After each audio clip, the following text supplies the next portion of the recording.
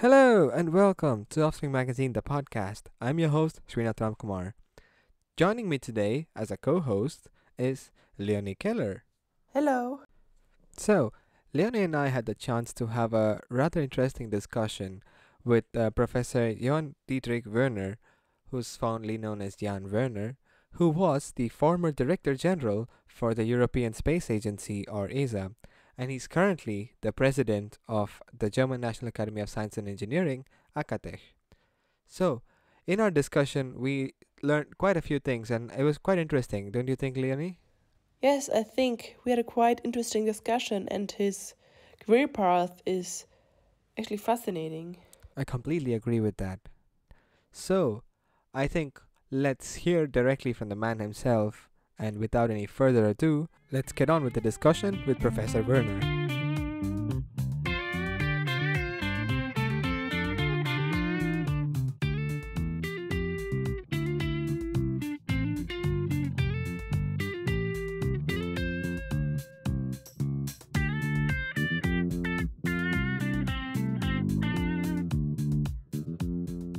Professor Werner, thanks a lot for joining us on Upstream Magazine, the podcast. It's an absolute pleasure to have you with us today. Perhaps as a quick first step, could you please introduce yourself and tell us about your current work? My name is Jan Wörner. I'm a civil engineer by uh, education, and right now I'm also in my private engineering office, as well as I'm the president of the National Academy for Science and Engineering. How did you arrive at your current position? My car, no. So there I was were expecting an answer like this from you. there were several steps, and most of them by accident. So I went to school, finished school, then I was thinking about what to study. There were several options, either a priest, meaning a minister, or to become a teacher, or to become an engineer, or a doctor. Finally, I decided to become an engineer, so I studied in Berlin and Darmstadt and became a civil engineer. And then I went to a civil engineering office in Frankfurt. From there, back to the university as a professor. 5 years later, I was elected president of that university. And as a president of the university, I was asked to participate in what is called the Senate of the German Aerospace Center. And being there for 1 or 2 years, they asked me to become the chairman of the executive board of the German Aerospace Center. And after another 8 years, I moved to the European Space Agency, where I stayed for nearly 6 years. Okay, that's a very fascinating short crux of your history. No, it looks very straight on, but it wasn't. I can tell you there were Definitely. several hurdles in my life where it was really difficult to go forward, and I had a lot of also failures, etc., etc. So don't look Definitely. into it like a straight career. It was not. Definitely. So, this is one of the reasons why we kind of split our discussion topics with you into certain categories. So first want to talk to you about your early career, then we'll talk about your interest in aerospace and aviation, then your tenure at ESA, and then your current position at Acatech. So, we first start with the early career. So, you mentioned that you studied civil engineering in TU Berlin and Darmstadt. So, what was your motivation to pick civil engineering? So as I mentioned, there were several options, and I looked into what can you do in the different business in the different areas, and becoming an engineer, you can really think about something and you can realize it directly. You realize your ideas in stones, in concrete, and in steel and in wood. So, and this was something I wanted to do. And in addition, my father was a civil engineer who died when I was 13, but so he was something like a role model for me. So this also brings us to another question, like role models or mentors. Like, was there a like which role did mentorship play during your early career, or in general also? So there is an inherent role model or mentorship of my parents, yes, which I could not live because my father died when I was 13. My mother said then she would like to live until I have a business, a job, and she succeeded by an accuracy of 2 weeks, and then she died. So when I was a civil engineer, um, this it was still an inherent mentoring by my parents. But then I had a boss who his name was König, Professor König, and he really guided me through the next years. He and his partner in the civil engineering office, they allowed me to work on projects I could not imagine before. So the very first project was a huge hangar for planes. I had no idea how to do it, but they gave me the trust, and I could do it. And during all the time in this civil engineering office for 10 years, I always had this situation that they asked me to do really complicated things. And even when I made some mistakes, they did not kick me out, but they said, okay, this was a mistake. Let's look into it and let's see how we can together repair it. So they were great people. Unfortunately, Professor König died a couple of weeks ago. Okay. And you, in the early career, just after your master's, you visited Japan to study Uh, the that that earthquake. yeah, that was a very special story. It was about Yeah. 2 years after, 2 or 3 years, 3 years after I was entering this engineering office. Morning at something like 7:30, this Professor König came into my office and said, "Mr. Wörner, I have a project and we have to send somebody to Japan. Are you ready to go for 1 year? We will pay you a Japanese language course in Japan for 1 month, and then you should be able to speak Japanese." I did the same with English. So this was just the invitation. I went home, asked my wife, and we decided, yes, we will do it. We will take the challenge. I was already married at that time. We will take the challenge. However, as my wife, Goni, she was not ready with her education for being a teacher. I had to go alone first for half a year, and then she came out. So she joined me. So this was a very special experience. So I was sent to Japan as a rather young guy. I was something like 28 years or something like that. And the Japanese could not understand that a young person like me comes with such a big responsibility. So when I asked them, how old do you think I am? They said, maybe 50, because they just could not understand that a person of 28 years can have the responsibility of earthquake resistant design for German nuclear power plants. It was fascinating. Yeah, it's absolutely fascinating. So after you came back and then you did the PhD on the component building interactions during earthquakes, right? And so there were some major lessons that you learned from this trip. So could you elaborate a bit on a few of these major lessons that you learned? I must tell you, it was a cultural shock, but a positive cultural shock for me, because it was the first time for me to stay abroad for more than a week. I was, of course, a holiday or something like that, but not during my study time. It was not common at that time. So I had to really to survive in a totally foreign culture. I could not speak Japanese when I came, because he said you should learn it over there within 1 month. So it was really very difficult for me. I was so afraid even to take the tube, the subway, because I wasn't sure whether I will find the exit. And so what I did the first weeks while learning Japanese in the center of Tokyo, I was walking through Tokyo. I was walking, not using taxi, not using the subway. And so this was something which changed my mind, to be open, to be ready to take risk in a personal manner. So yes, that was excellent. And I could use also the topics over there, because I was invited by Japanese to really see everything. So even they asked me, for instance, one day they said, we invite you to go together with us to a nuclear power plant. I said, yes, we can do. Yes, but this time you will have a very special chance. I said, what is it? You can enter the reactor. I said, I can enter the reactor? Yes, they said, we found a crack in the inner vessel, and maybe it's of interest for you. I said, no, it's might be of interest. But they opened the vessel, huh? and I could really enter into the nuclear vessel in the center of a nuclear power plant. It was really something. So they gave me a lot of trust also from the very beginning. And so this then was also all what I did over there was finally the basis of my PhD, which I did also in this private engineering office. So I never went back to university. I did it in parallel to my work at the office. So you mentioned that you were professor for civil engineering at the TH Darmstadt, and then after 5 years you became the president.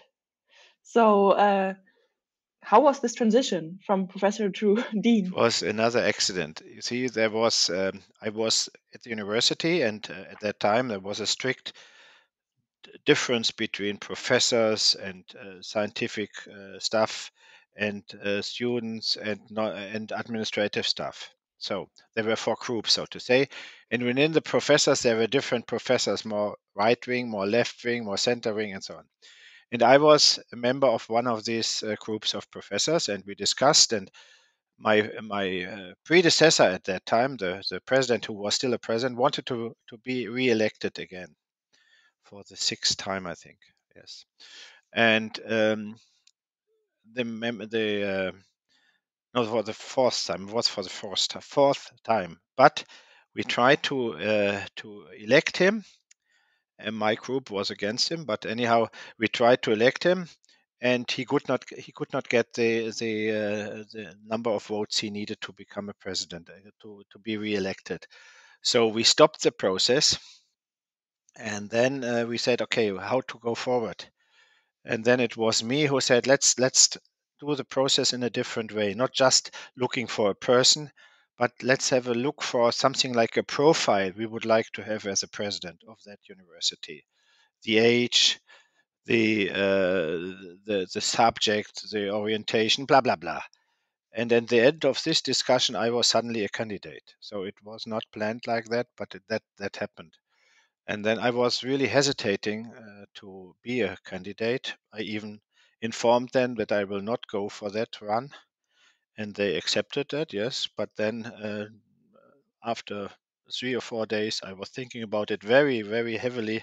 They said, no, take the chance, jump out of the window. It's your chance to do it. And I still remember that one. In the evening, I wrote a letter that I'm trying to become the president, and I brought this letter to one of these groups. And the very next morning, I flew to Armenia for 2 or 3 weeks. I don't remember exactly. And I had no connection at all because there was no mobile phone or something like that. No connection at all. I did not know what they did with my letter.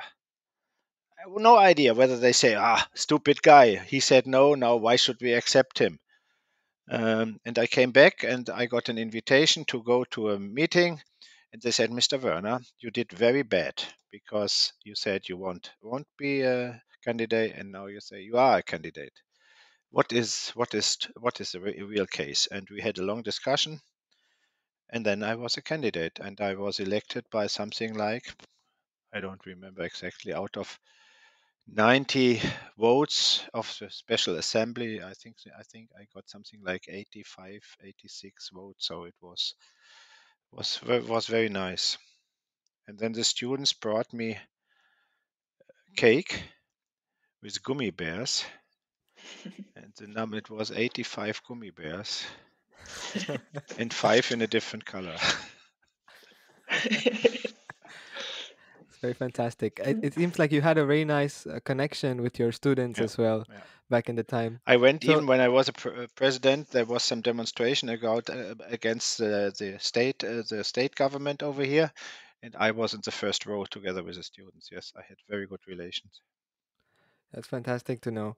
So this actually brings me on. So you were a professor of civil engineering, and then you became the dean, and then Dean, if I in look, between, and then oh sorry, you became the dean, and then yeah, you became the president, president of right, the right, university as well. And you mentioned before that when you were working at the company of for the civil engineering, you did some work designing airplane hangars. So yeah. is that where your interest in aviation and aerospace Ah, started? that started earlier. It started in 1957. That was the year when Sputnik was launched. And my father took me on his arm and said, "Look, Jan, there is Sputnik."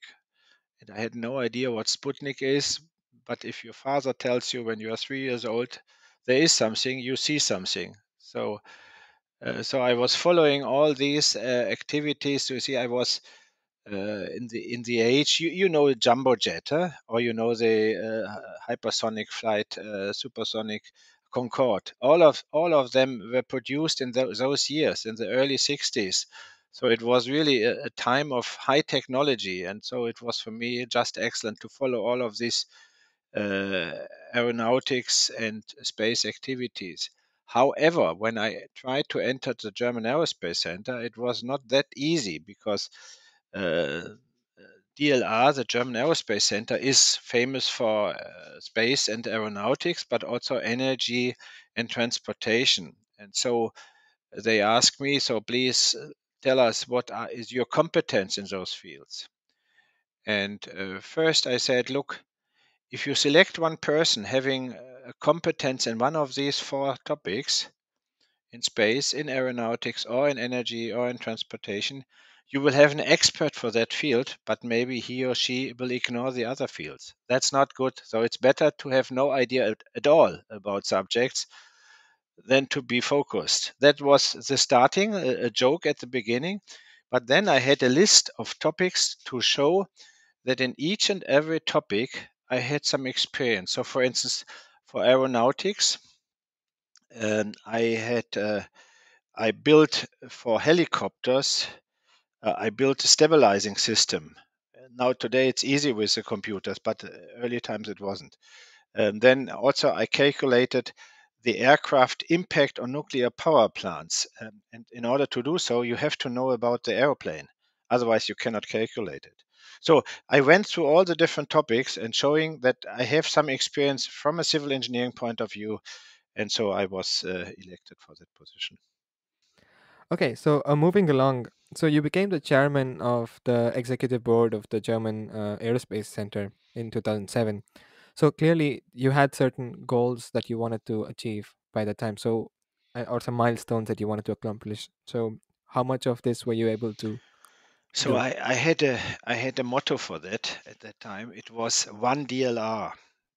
Because as I said, DLR had these four topics, and we added one more that which was security, and I wanted to align or to join the forces of the different topics because I'm a strong believer that interaction in different areas is for the benefit of future developments. So one DLR was a message, and I tried this very strongly. In addition, I had always the idea to make participation a strong part of ESA of DLR. That means what I did is I invented what was called DLR Interaction Tour, where I went from institute to institute to meet the different people and all ages to discuss with them, not only with the leaders, the directors of the institutes, but with each and every of them. And we created more and more what is called DLR School Lab, which opens the doors of DLR for pupils. Okay, that's really cool. And so this was sort of what I would say like a stepping stone for you to the ESA But job. it was not planned as a stepping. It was not planned like that. It was a very nice activity. I liked it from the first until the very last day. And I was asked in, oh, now I have to calculate, 2014, 2010. Yeah, it might be 2010. I was asked whether I'm ready to move to ESA. And I said, Hmm. no, I'm not ready. By the way, the same happened when I was asked to go to meet to DLR. It was 5 years earlier than I finally went, because I Hmm. also said I'm not finished at university. I wanted to first succeed with what is called the DLR, the TUD Act. It's a law. It's a Yeah. law for Darmstadt. And the same was happening with from going from DLR to ESA. So then I was again, and then told me then in 2000, I have to calculate again, 2010, you will never get the position because you once said no. And then in 2015, no, prior in 2014, I was elected. Yeah, that's 2014. In December 2014, I was elected and started in 1st of July 2015. Yeah. Yeah. So exactly. So in 2015, you started as Director General of the ESA, Yeah. and you left in February 2021. Yeah. End of So February, this is right? this is another story. I had a Yeah. contract for 4 years, Yeah. which would mean that my contract ends at 30th of June of 2019. That was the plan. So a Director General of ESA can get an extension of 4 years, Mm-hmm. and in special cases another extension of 2 or 4 years. So it was then in 2018 that there was a discussion of giving me an extension. And this is one of the shadows in my life, because there were several discussions, and the head of the French space agency, he wanted to have the job.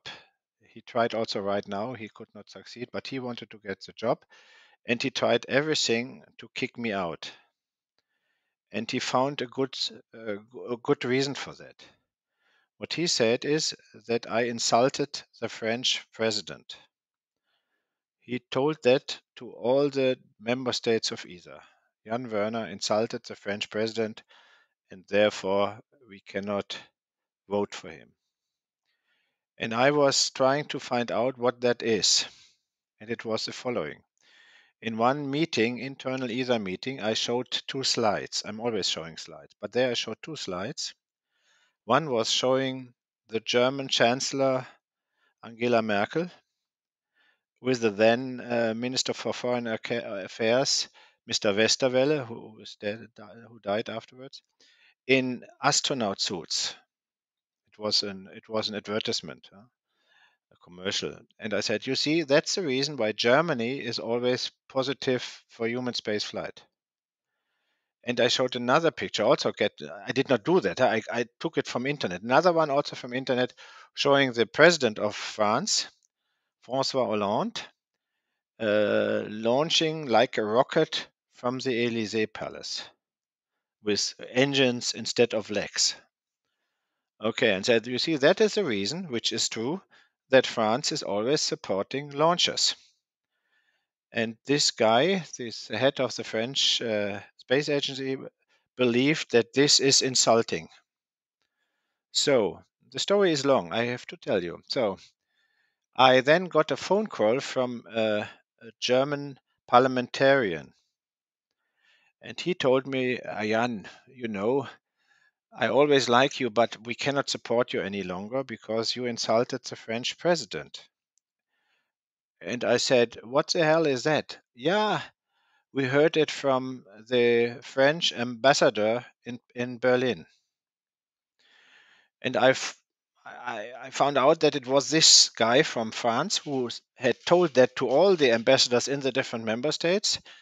And sometimes he explained the situation that I had an ugly photo of their president, which was not ugly at all. It was a funny picture, nothing more than that. So I called François Hollande and said, Mr. Hollande, you know the story? He said, no, I don't know, sorry. I told him, you see, I showed this slide, I explained to him, and I would like to apologize if this is insulting for you. And he said, it's not insulting, it's funny, it's good. I support you, Mr. Wörner. So I called the ambassador in Berlin, and said, you see, I called him. No, you see, I tell you the story. She said, you don't have to tell me the story. I know all details. I said, this is good, but just hear it. I told her the full story, and she said, oh, oops.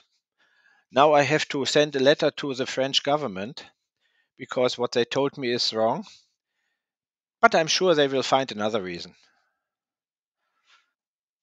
So at the end of a long discussion, I proposed, you see, in ESA, every 3 years, there is what is called a ministerial meeting. Every 3 years, the director general has to present his ideas and gets the money from the member states. So, and I said, you see, 3 years, and the director general is elected every 4 years. This does not fit. So I said, why not change that to 6-3-3 instead of 4-4-4? And therefore, I offer that you elect me just for another 2 years. And so finally, I was extended for 2 years. But the real reason was not my brave idea or smart idea. The real reason was this insulting story.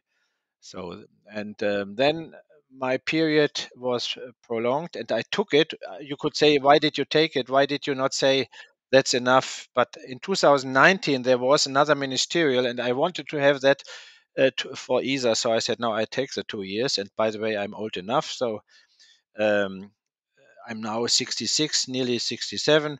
So I took the 2 years, which would lead me until the end of June of this year. And then my successor was selected in November last year, finally elected in December 17th. And he immediately and very in an unfair way took over all, tried to take over all responsibilities and decisions. And so I decided I will not stay for another 6 months. He's an internal candidate, a person from inside. So I decided not to stay for another 6 months and having all the time this double heading situation. So I said it's not good for ESA if they have two DGs, an incoming and the outgoing. If both are in the same organization, it's not good for him. It's not good for me. So I decided to leave, and so I left on the 28th of February. Okay, Long story. I that's have to apologize. no, it's fascinating story actually. It's a story really showing that Germans do have a sense of humor, and and uh, and sometimes people misunderstand that Yeah, it's a unique sense of humor. yeah. In fact, yeah. So actually, in your farewell blog, But you see, this is I can show you pictures which I think which I would never use. I saw a picture of Emmanuel Macron having his mask over here, not in the and he is quoted at that time, "Don't forget your mask." Huh? But he has it over here. This is not fine. This is a type of humor I would not use. So mine was not at all aggressive, not at all. definitely. Yeah, No, we completely agree. We actually found the whole story rather riveting, yeah, and so what it leads me into the piece that you wrote in your farewell blog, where you said you categorize your term at ESA as space 4.0. yeah. So what is space 1.0, 2.0, 3.0, and Okay, that's a good 4.0? question. Yes, I can explain you. Now I have to think about it. What it really was 1.123. 1.0 was astronomy because people were entering into space even without going. Yeah. Space 2.0 was race in space. The race in space, the 60s. 3.0 is more cooperation like with the International Space Station and others. And now, and that was the idea, we are entering into 4.0, which is a total shift of paradigm, more commercialization, more participation, not only the big ones, but very distributed activities, and so on. Also, artificial intelligence, all the modern technologies. So that is 4.0. So it has a link to Industry 4.0, which is used in Germany as well. So it's a similar approach. Interesting. Yeah. That also brought us to another topic. So when you look back at your time at ESA, we saw that many goals were set, and we're wondering, in your eyes, how many were accomplished, and where is more work needed, and also among all the goals, which was your favorite, and which one maybe was your biggest achievement?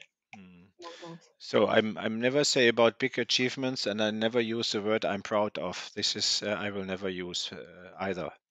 So, and by the way, I always don't answer the question what is the most interesting project or something like that, because I was a director general, not the director special. So finally I made something like my personal evaluation of the 6 years, and I said it's with one hand you can explain it. Number one is One Europe, United Space in Europe, One Europe.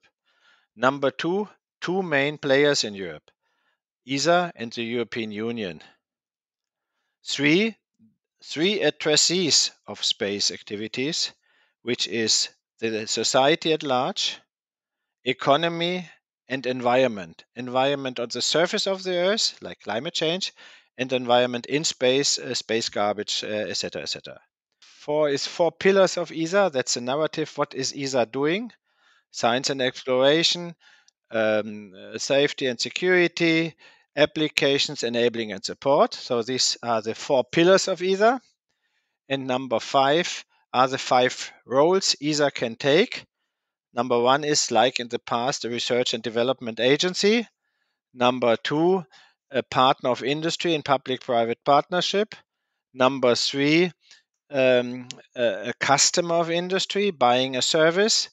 Number four, to be an enabler of the countries, of the member states, as well as of industry to enter space. And number five, to be a broker. For instance, if somebody wants to go to the moon, but does not have a rocket, another one has a rover, and another one has whatever. So to bring them together to be a broker. So these are the five roles. So 1, 2, 3, 4, 5. These are more or less is the overall picture of what I believe I tried to realize. And if you ask about achievement, then I would say really that it is all these five at the same Exactly. It's time. progression on all There is fronts. not one special one. Yeah, Yeah, definitely. yeah. So this actually leads me to another question, because you just mentioned a rover, and so there's a lot of interest now in Mars. Like Mars is the hot topic, but are people done with the moon? So is nobody interested in the moon anymore? No, you see, Moon and Mars are really quite different, and we learned a lot about the Moon in the last 5 to 10 years. When I started to discuss about space, and I said, okay, why not go to the moon? People told me, don't go there. It's a dead stone. We were there already. There is nothing to discover. But meanwhile, we know that there is a lot to discover. There is water on moon. On the moon, there are technologies we can develop on the moon. It's a stepping stone to go further. And also, if you go to the far side of the moon, you can have a deep view into the universe. So the moon is an interesting place. This is number one. Number two is if you compare Moon and Mars from the distance, it's not the same like to go from Frankfurt to Mainz and then next time to go from Frankfurt to Munich. It's a totally different story to go to Mars. It takes 2 years to go there and back. And that means if you go with humans and you have after 3 days a problem, whatever of type, or you have after 2 months a health problem, then you have to stay until you have to stay 2 years. You cannot go back in between. While if you go to the moon, you can go around the moon once, like Apollo 13, and you are back within 1 week. So they are really totally different. I'm sure humans will go to Mars, but not so fast. And what I'm really afraid about is about discussions to have a colony on Mars, and then that people go there forever. The Mars is not a nice environment, and normally I'm always supporting scientists, but Stephen Hawking, he said maybe because of climate change, because of environmental problems we have on Earth, we have to go to another planet. And I believe this is a very bad excuse not to take care of our nice pale blue dot, the Earth. So I believe humans should go to the moon, humans should go to Mars, we should go with other spacecraft even further into the solar system, but not because the Earth is bad, but because the Earth is nice. So we found on the planet Venus, we found the climate change, which we now know is also happening on Earth. And so, therefore, exploration is always something which brings us also more knowledge about the Earth. So I believe the moon is close enough to go there, but next time not in race in space, not back to the moon, as the American Vice President Mike Pence said. We go back to the moon. I say we go forward to the moon. That means next time we go there together, and we should stay there not forever, but for some research days or weeks or whatever, and to go there in a cooperative way. And therefore, I said, let's have it as a multi-partner open concept. That was my wording, and I explained that to a journalist, and he said, Mr. Wörner, it's a nice idea, but it's not good to sell. You have to find a better word. And then we created Moon Village, which some people misunderstood. And I got emails, people who said, yes, I can build you a single house or whatever. And one was asking to be the mayor of that Moon Village. That was not the idea. Multi-partner open concept. That was the idea. And this is now reality. So I'm very happy because now the different countries are going to the moon, and they go there together. Okay, the American wants to go a little bit faster, but okay, they can do that. But the next time when a spacecraft with humans will go to the moon, it will be with Europe, together with Europe. So that's fine. Yeah. I have also another question. So you mentioned potential commercialization of also air travel, and I guess one would expect the airspace also to become more crowded in the years to come. So I'm also wondering, when we think of the airspace as a common good of humanity, right? But then maybe also personal interests or economic interests come in. And so, for example, we're wondering what you will think of Space Force. So basically, when countries try to mark the territory in space, and do you think Europe should do something along these lines? Any type of militaristic action in space will never get my support. Never ever. And there are sometimes excuses saying defense is not military. I don't accept that. So you see, in the Convention of ESA, it says exclusively peaceful purposes, and therefore this is my line. I think it's a good sentence from 1975, and therefore I'm against any space force activities or so, or uh, sometimes it's said, yes, we can build robots in space fighting others, etc. You don't need robots to fight others in space. You can just send a block of concrete, it can destroy all the other satellites. But what I'm more afraid about is what you said, is that it becomes crowded, not by astronauts, but by satellites. So you see, for instance, Elon Musk is building a mega constellation with tens thousands of satellites, and others as well. And this is really a danger. We had already some accidents. Iridium and Cosmos, two satellites, a Russian and an American, they collided and produced tens thousands of small particles. And there was a nearby collision between one of the satellites of Elon Musk, Starlink mega constellation, and an ESA satellite. So this is something I'm afraid about, and therefore I tried for several years to convince member states to pay for a mission to reduce space junk. And it was very difficult because they said, there is enough space and it's not our problem. But finally, we got the money in 2019, so we will scrap at least one space debris to bring it down, to show that it is possible. And I'm sure that this is a business in future, also a commercial business. Okay. So I'm going to take a tangential direction from here. So and you also mentioned in your farewell blog that the COVID-19 pandemic affected work everywhere, and it also had positive impacts. So what were the positive impacts during your tenure at ESA, and also perhaps some negative impacts? Yeah. So I still hope for the positive effect of solidarity. This is still to be seen. I'm not so convinced that this is very strong, because if you see how people behave, it's not really showing that one. But what happens is digital transformation. when I started in ESA to try to convince people that we should have more digitalization, digital transformation of all the processes, people told me that is not secure enough, signatures is not secure enough, etc., etc. Now suddenly with COVID, they had to do it. They had to follow it, and I can tell you, there is a big impact, a positive impact when we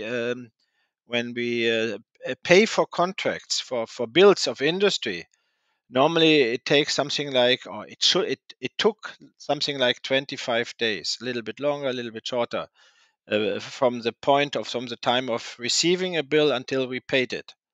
Now it's below 8 days. So this is really a rapid acceleration without reducing quality or something like that. So digital signature is now a common good. Another thing is I was traveling like hell in my period of DG.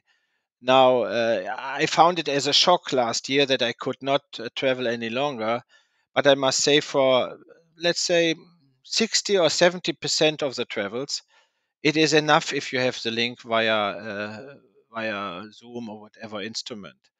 So it is not replacing personal contacts, and it's not replacing um, brain work, but it is reducing a lot of travels, and therefore it's also good for our environment. So I'm sure that this will continue. We will see less business travels. I still believe that the private travels will increase again because people are not ready to see just the movies about Mallorca or whatever place. They want to go there and see it. But for business travel, I see a big reduction in the future, and this is good. Personally, again, I always say if you want to solve in a meeting question number C, and you know A and B, then you can do it in a virtual meeting. But if you have no clue about A and B, you have to meet. Meaning, a clear question of a direction, you can do it also during a video link. But if you really need to work together as one brain, then I think still personal meetings with body language and all of this is For sure. helpful. So we move along to the next stage in your career. So this brings me to Acatech and the future. So before we move to the question about your current position, so you've been a member of the Acatech Senate since 2004, right? And so over this period since 2004 is almost 17 years now. So have you observed the way science has evolved over this period, or the way?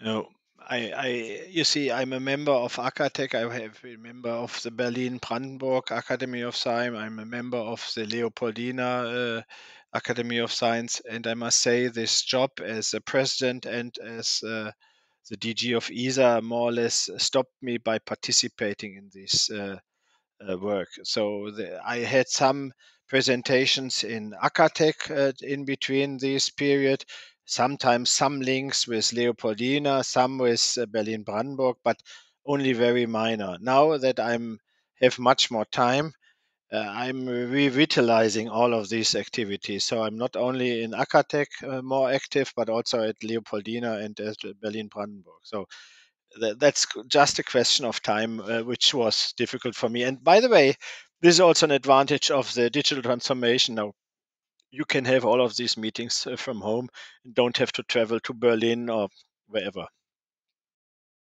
Yeah, congratulations to the recently being elected president of Acatech. And you were quoting the author of Le Petit Prince, Antoine de Saint-Exupéry.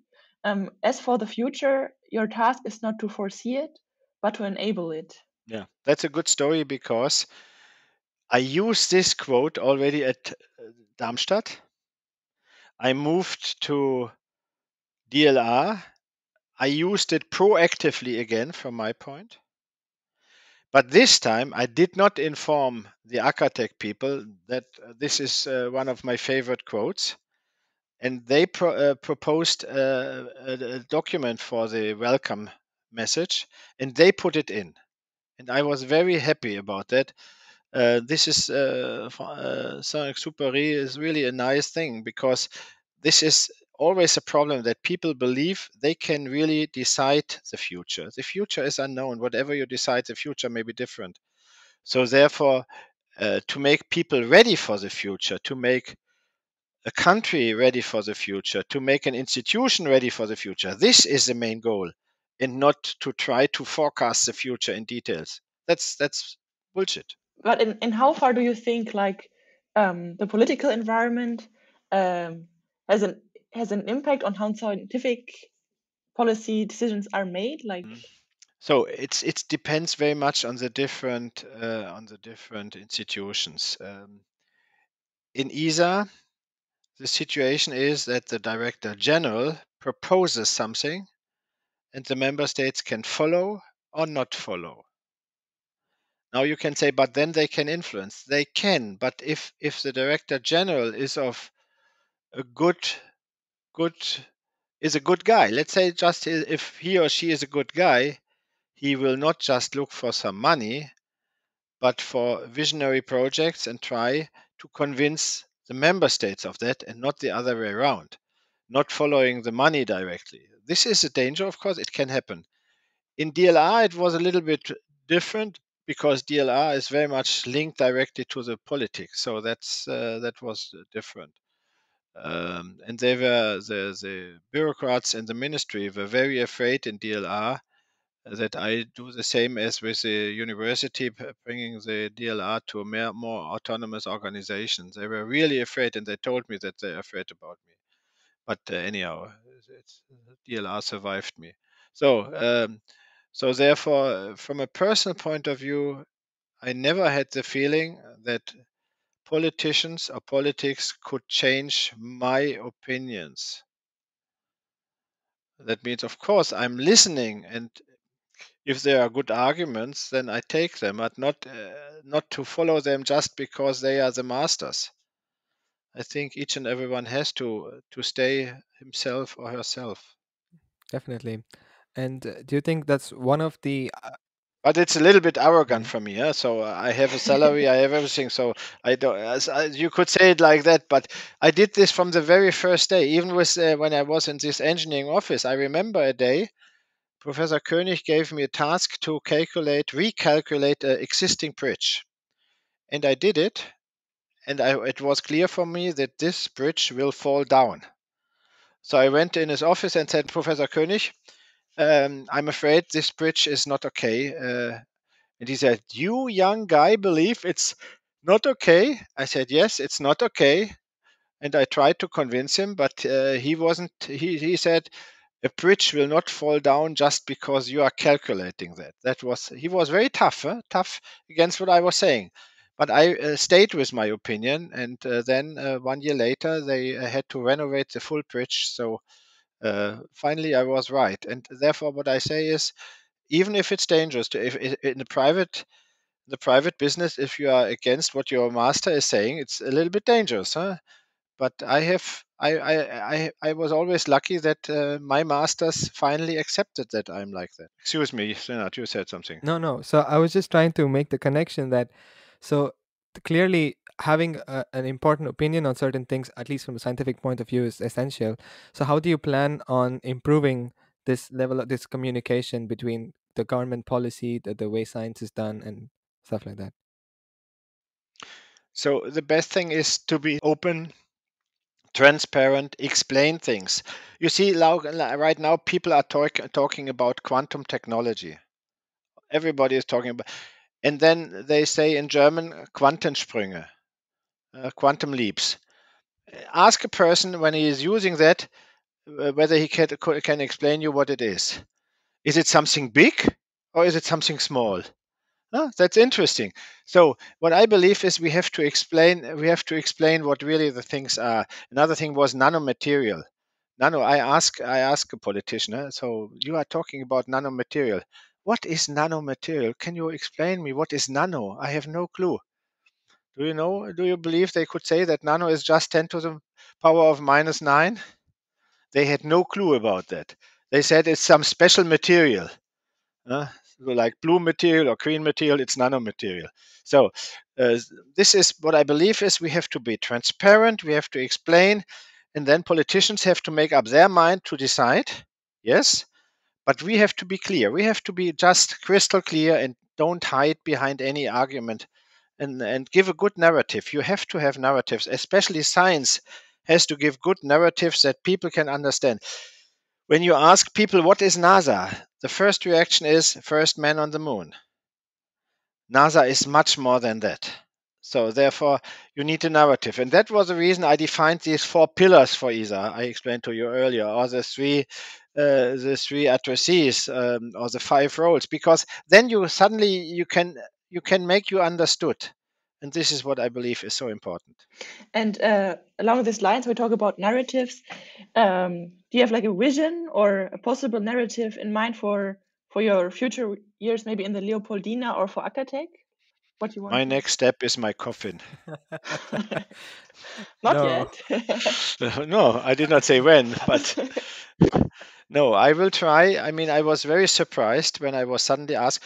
In the first week, I think it was in the first week of January that I announced that I will not continue beyond the 28th of February. And immediately I got some very nice offers from companies and countries, blah, blah, blah, blah, blah. I was very hesitant to take any of them.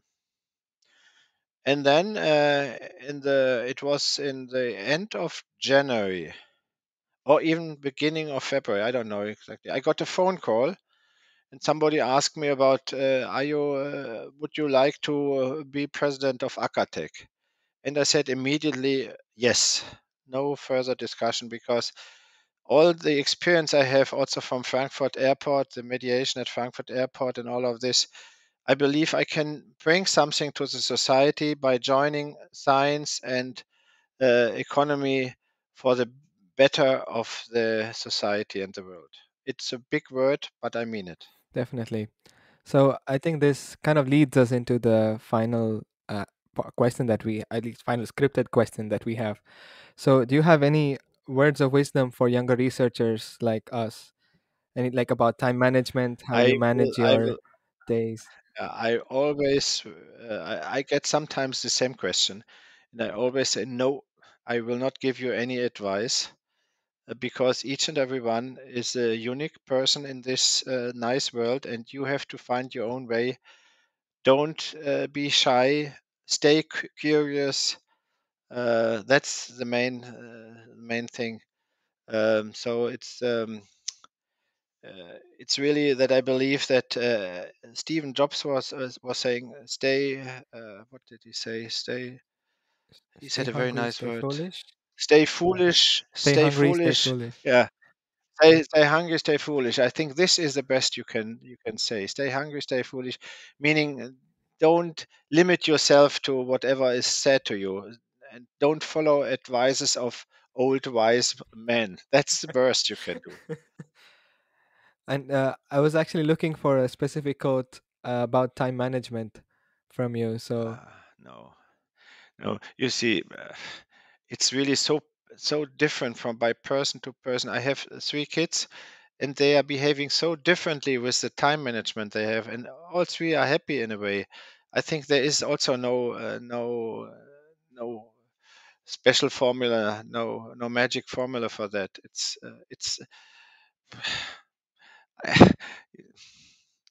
you see, we say in German the work life balance, huh? It's one of the words, and I had to give a talk where I should say the balance of work and family, I think it was.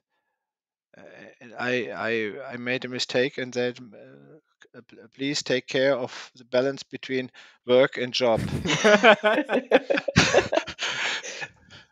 Lapsus So linguae. yeah, exactly. So therefore, I believe that this is something each and everyone has to find out where he or she gets his personal satisfaction, whether it's in work or in family life or in both. There is no magic formula, not definitely. at all. No, I remember you once told me, like when we met last time, you said, I Yeah, use 24 hours every day, and if I need more time, I use the night. Right. So, yeah, exactly. But this is also not the best. Huh? I can tell you now that that I'm out of ESA, I call it the retiree blues, because suddenly I don't have this 24 plus situation, and it's also not so nice to learn how to handle it. So each and everyone should find its own way. Yeah, I can imagine, because it seems like you continuously look for new challenges, right? Yeah, Like, this yeah. is really impressive. Yeah. But now I'm nearly 67, and yeah, I don't know what to say. There's this song, no? With 66 years, life, Yeah, life yeah, starts. It's a German song. yeah, yeah. Yeah, it's okay. That's fantastic. So it's been an Okay, absolute pleasure talking to you, and we really enjoyed the stories that you had to tell us. And okay. Thank you very much, Thank you. and stay healthy, huh? And get your vaccination as soon as possible. all right, there you have it. We really hope you enjoyed the discussion with Professor Werner. We really enjoyed making it, and it was a lot of fun learning from him and understanding the different stories that he had to say about his career. Unfortunately, due to time, we couldn't ask him a few more questions, like especially about the part that he mentioned that it was not a straight line, but maybe another time where we can get him back on the podcast and have this discussion. Anyway, I think that's it from us, and see you all next week. It's a bye bye from me and a bye from Leonie. Bye. Offspring Magazine, the podcast, is brought to you by the Max Planck PhD and the Science Communication Working Group of the Offspring Magazine. The intro-outro music is composed by Srinath and the pre-intro jingle is composed by Gustavo Carizzo. This episode of the Offspring Podcast was produced by Srinath and Leonie Keller, and it was edited by Srinath. If you'd like to give us any feedback, comments, or suggestions, please feel free to write to us at offspring.podcasts@phdnet.mpg.de, and feel free to follow us at Twitter at mpPhDNetPodcast or on Instagram at offspringmagazine_the podcast. We'll see you all out there. Until then, stay safe, stay healthy, and see you all next week. Bye bye.